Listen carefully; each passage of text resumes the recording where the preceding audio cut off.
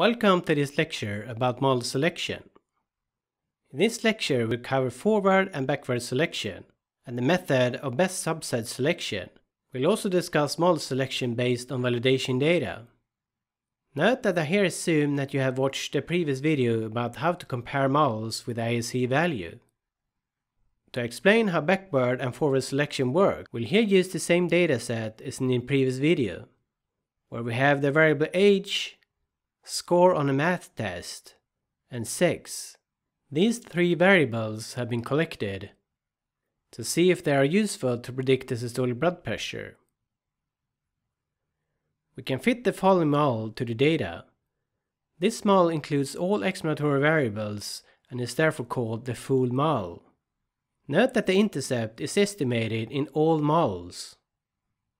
To select the best model, when we use backward or forward selection, we can use a number of different selection criteria, which may result in different output models. In this video, we'll use the ASC value to select between different models. As we discussed in the previous video, since the sample size is small in our example, we should compare the models based on the ASCC value instead of the ASC value. Let's use the following model to see how backward selection based on the ASCC value works. Note that backward selection is sometimes called backward elimination. This model has an ASCC value of 69.96. If we remove the variable score from this model, the ASCC value is reduced to 52.15. If we remove the variable age from the model, the ASCC value is reduced to 62.18. And if we remove the variable sex from the model, the ASCC value is increased to 71.63. Remember that the best model is the model with the lowest ASCC value. Out of all variables in this model, the removal of the variable score results in the lowest ASCC value, which means that this variable will automatically be removed by the backward selection method. We therefore now have the following reduced model, which has an ASCC value of 52.15. If we try to remove the variables age and sex from this model, we see that the ASCC values are higher for such reduced models compared to the current model. If none of the ASCC values results in a lower ASCC value than the current model, the procedure will stop and report the current model as the best model. By using backward selection, a model with the variables age and sex will be reported as the best model given our example data. We'll now see how forward selection works. Forward selection starts with a model including only the intercept. The method then tries to add individual variables one at a time to this model. We'll see that if we add the variable sex to the current model, that will result in a model which has a lower ASCC value than the current model. We therefore add the variable sex to the current model. This model has an ASCC value of 53.07. We then try to add the variable score and age to this new model. Since age results in the lowest ASCC value, it is added to the model. This means that we now have the following model.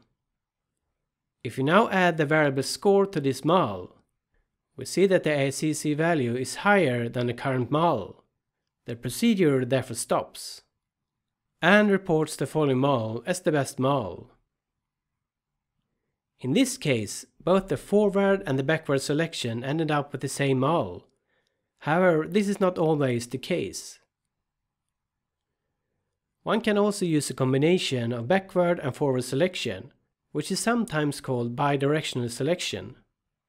We'll now see how the method of best subset selection works. This is our full model with all three explanatory variables. For simplicity, we illustrate this model like this. We then create a subset of models, which includes all possible models with one variable less than the full model, which in this case is 3 models with 2 variables each. The last subset should consist of all possible models where only one variable is included. We then choose the best model in the subsets based on the residual sum of squares, or the R-squared value, both measures will select the same mole. In our example, we will select these two moles because they have the highest R-squared values in the subsets. Note that it is here fine to use the R-squared value to compare moles in the subsets, because the moles in the subsets all have the same number of parameters. We'll now compare the best moles from the subsets. Note that we no longer compare these three moles with the R-squared values because the number of estimated parameters in the moles are now different. We should therefore use, for example, the ACC value to compare the moles. Since the mole with the explanatory variables age and sex has the lowest ACC value out of all best subset moles, we would select this mole as the best mole. One reason for breaking up the selection into two steps is to reduce the computational power when we deal with many variables. Automatic model selection methods are controversial because if there are many possible useless variables, the model will pick up such variables because they might by chance improve the fit of the model. Such a model will overfit the data, which means that it fits well with the data, the training data, but will not fit well with new data based on the same variables that were selected. Automatic model selection methods should generally only be used for explanatory studies where potential variables are identified for further validation studies.